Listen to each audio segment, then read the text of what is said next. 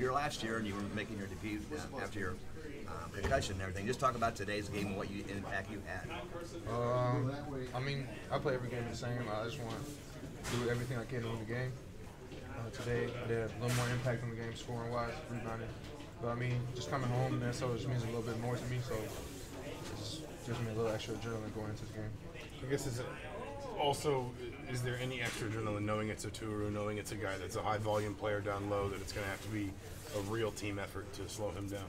I mean, I played against him since I was in 8th grade, so I mean, we had a pretty good game plan going in on him. I mean, just basketball, we go out there and have fun. As long as we're playing hard, you never know what's going to happen in the other game. What did you think about the way Trace played? 27 and 16 in a Big Ten road game. That's big time. It shows what he can really do. I mean, everybody knows he's been able to do that the whole season. We're just waiting for him to come out and do it one game, and maybe he can keep doing it throughout the rest of the season. Trace, what can a game like this do for you guys on the road? You'd only won one road game, Nebraska, before this. You never know. I mean, it can spark us to go on a long run. But, I mean, like Trace said before, we're focused on a one-game season and looking to go against a good team, Penn State at home. How much did the defensive adjustments going to help you? In Archie's words, you guys were a little more compact, didn't go quite as far out. I mean, defense is the name of the game, really. So if you can get stops on defense, it leads to offense. And that's what happens. You get good results in the end. What kept you in the game when you guys were down 8, 9 points early on, but yet stayed in the game in the second half? You kind of eked at the lead, and then finally you got it. I mean, just grit. We wanted it really bad. It's a game we really wanted to get.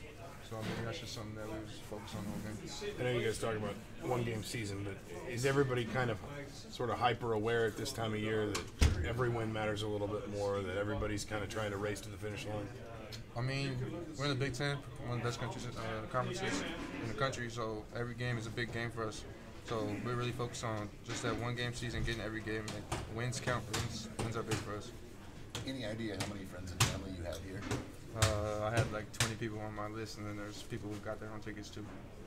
I mean, in this building, last year I know you guys lost, but you had, like George said, it was your first game back. You had a pretty nice game off the bench. Just, I mean, what does it mean? You talked about it a little bit earlier to come back here and play well again. I mean, like I said, my dad's a known guy here. My brother plays football here, so this game just means a little bit more to me. And it's easy to come home and play because I got all the support, family, friends. It just feels like I'm in high school again playing basketball. It's just a lot of fun. All right, Brace. Thank you.